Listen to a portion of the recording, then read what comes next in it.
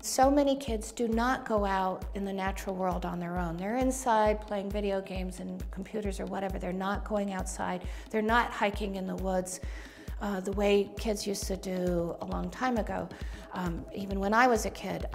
So that's the first part of what we're doing. We're getting them outside. We're getting them excited about nature. The second thing we want to do is teach kids really important concepts about science. We're giving them a real depth of understanding about what they're learning, because we're really deep down, hands into whatever we're doing. Through experiments, games, hikes through the woods, everything. They are just totally involved with what they're doing.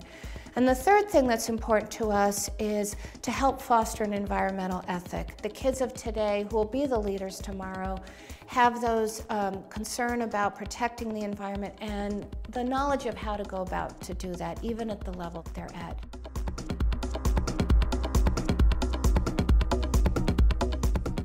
All of these birds have some type of permanent injury that they went through rehab and they didn't actually make it all the way through rehab, that their injury healed but not well enough for them to survive on their own.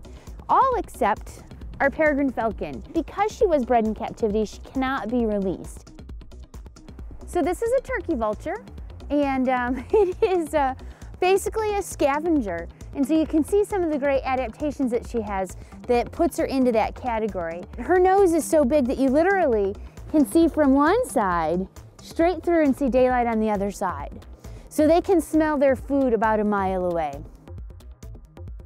This is an immature bald eagle. She's only about 2.5 years old. That's why she doesn't have a white head and complete white tail yet. Bald eagles in general are very smart birds, and all of these birds are. And that's what we deal with a lot as trainers. Every interaction that we have with them is training. And we try to make it mutually beneficial training session. So both of us are getting out of it what we want.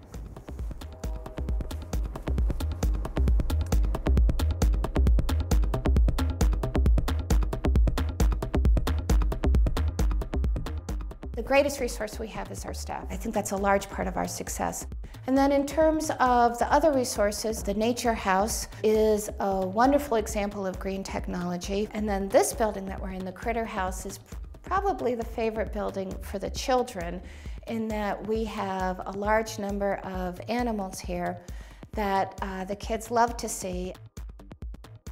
It's great to have this kind of land, and we're located right in the middle of Ann Arbor. We are so fortunate to have some grant-funded programs that we can reach the kids who don't necessarily have those opportunities, as well as the people who just walk around here in the public. So we're always engaging, and we're meeting folks with where they are.